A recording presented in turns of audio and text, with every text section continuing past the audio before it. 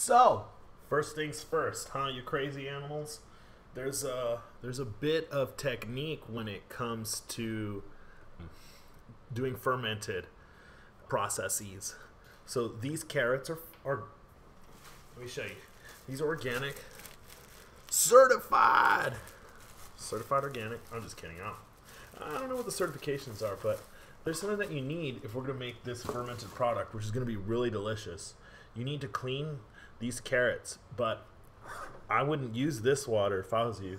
This kills bacteria.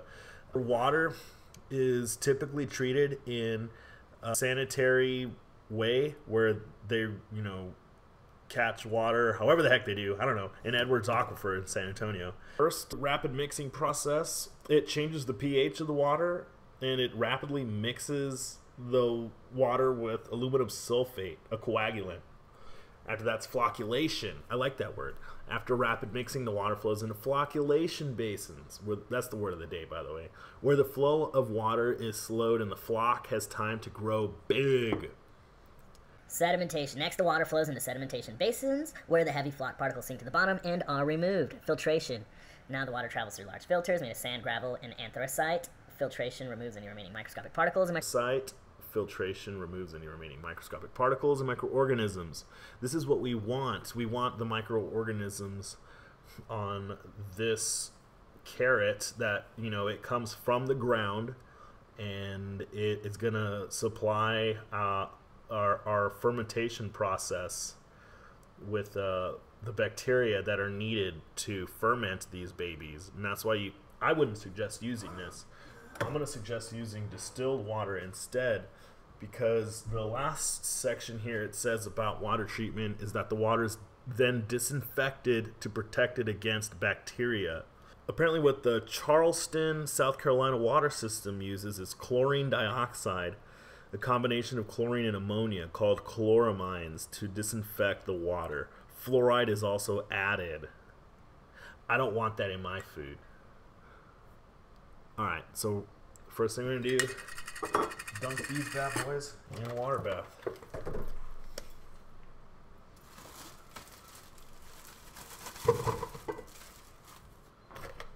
And then I'll just gently scrub them with the water that I got here. And I believe this to be very important. So there you go. Just, get enough to get dirt off of there. And that's going to do it. What you want to do also is you want to make sure that your hands are clean. And you can use, soap and water. It's not really going to hurt it too much, But the good part is, is that you got that bacteria that's come from the ground where the carrot was plucked. And I know that may sound disgusting, but bacteria is actually your friend, and I plan to go more in depth in this.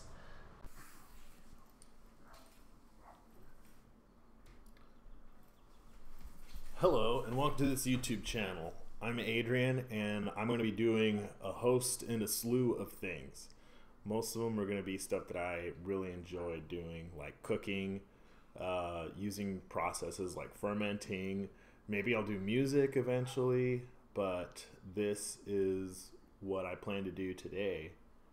And, I'll probably have multiple channels, really. This one I'm going to dedicate to cooking, so stay tuned for this, guys. Do you think kombucha counts as cooking? I think it does. I think it counts as fermenting, so we're going to do that. I'm going to do that. You and me are going to do that. Here's the first thing I got planned out for us. You're going to take some organic carrots, some jalapenos, garlic, which I love. I could eat raw. And I could also eat ginger raw too. And ginger. And we're going to turn this into something really delicious. Very simple thing to do. Very cheap. And we'll go over prices on this stuff as well. So stay tuned. So here we go. I'm going to give you some advice on cutting carrots because they're going to need to get into the jar. And they're going to need to be about the same equivalent sizes. Now this looks completely different from this. Huh. I mean, so, you know, that's the point of chopping them up. They need to ferment at the same rate, and that's why we're doing it. So here's the tip that I got.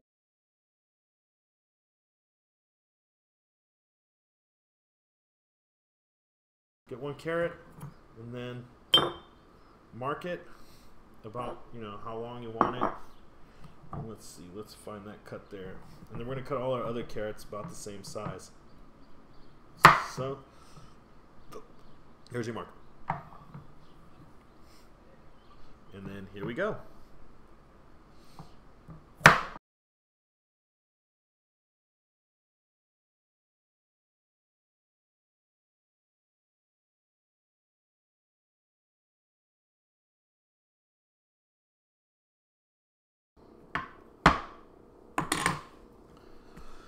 So that took no time at all, right?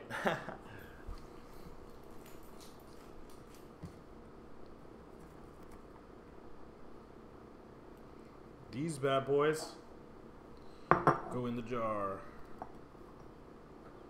just like this. Then what I'm gonna cut up a jalapeno or two, and I'm gonna make these spicy. So I'm gonna leave the seeds in here. I'm just gonna cut them in half like that.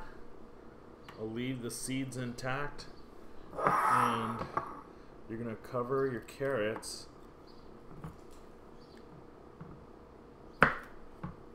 by shoving the jalapenos on top and letting it push the carrots down so they don't float up, because there's gonna be water in here. Let's see, focus. Ooh, yeah, it looks nice. So we'll put two of them. Cross section. It doesn't really matter if you have this in there or not. You're not really going to eat it. So there we go, cross sectioned off. And look, it's a good cap. You know it's a good cap because if you shake it, nothing's coming out here. So this is ready to be fermented. But what I like to do is I like to put a little bit of garlic in there as well. So I'll add some garlic.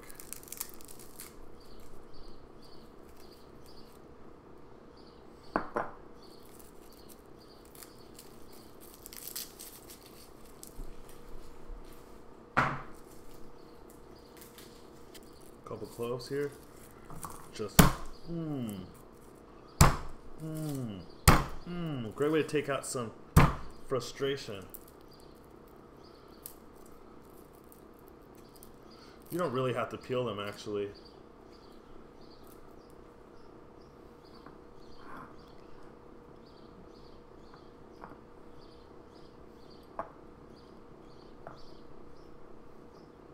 All these, throw that in there. The reason I like to peel is because I don't want to mess with it afterwards. I mean, I actually like to eat the garlic, so that's why I'm peeling it. I love fermented garlic. It's really delicious. This is coming from a meat eater as well. Oh, geez, that's not embarrassing. So we make quite a mess, or I do. Whenever I do anything, really, it's just the way to do it. So boom, boom, boom.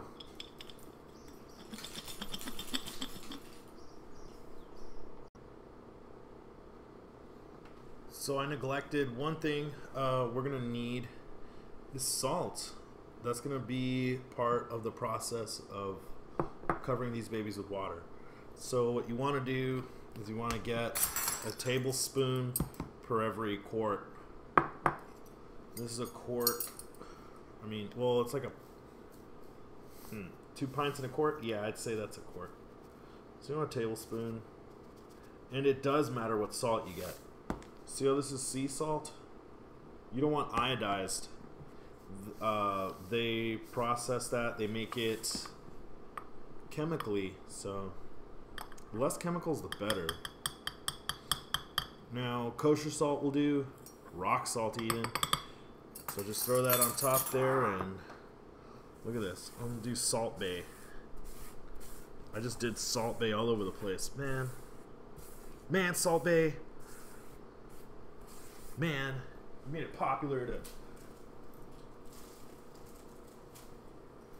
be messy or whatever. Anyways, he took that move from me, by the way.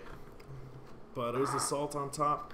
You're gonna pour the water in there until these bad boys are all covered up.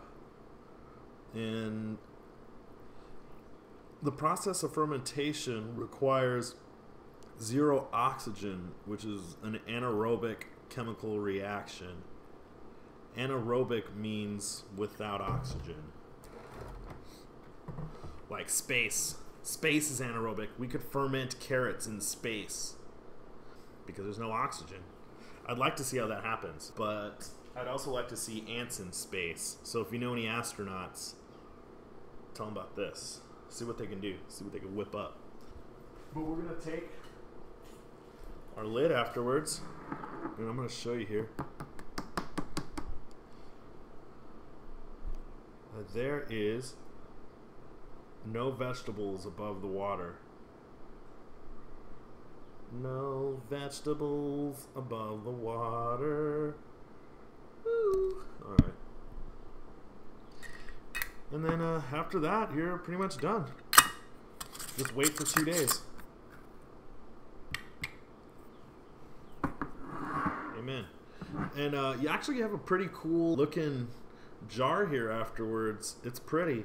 You can take your little Instagram pics and whatnot.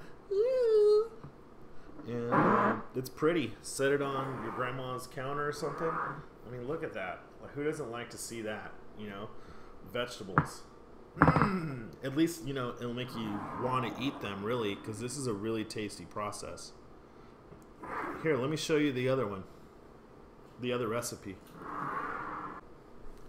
So what I generally like to do is I like to take my ginger from the produce section. These are actually in season. We're about coming on summer right now. So this recipe, I'm a fanatic on ginger, so I'm going to peel and cut up tiny pieces. I'm gonna do 3 tablespoons.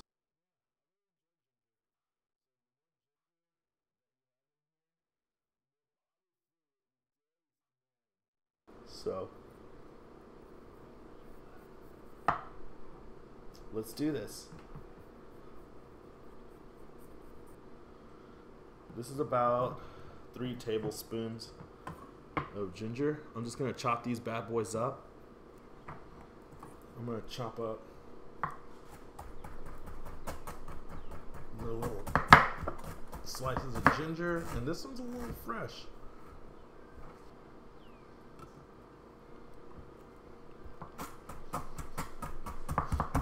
So about 2 tablespoons of ginger, and I really like garlic. I'm never gonna put less garlic than that. That was about 5 cloves of garlic. Put these in there. I'm gonna put my little odd ends in there too. And on this one, since I'm not going to be using jalapenos, I'm going to use stubby ends of my carrots here to hold down the fort. Because remember, you got to have that. You got to have the carrots not touching the air. They got to be outside of the air. They got to be underwater, basically. They got to be anaerobic. They got to be in space, man. Ha ha. Ants in space. My brother laughed at that concept. Here, we're going to need the brine again. Remember, a tablespoon per quart.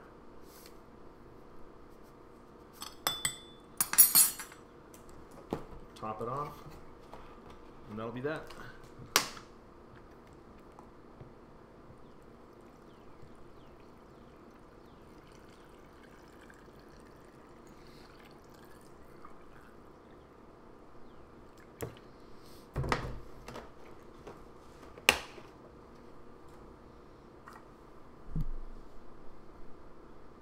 Leave a little room here because it's going to start to fizz. I'm going to dump some of this water out. It displaces, I don't know what you call it, room? It takes room to ferment. And that's probably number one necessity in fermenting is room. You need room to do it.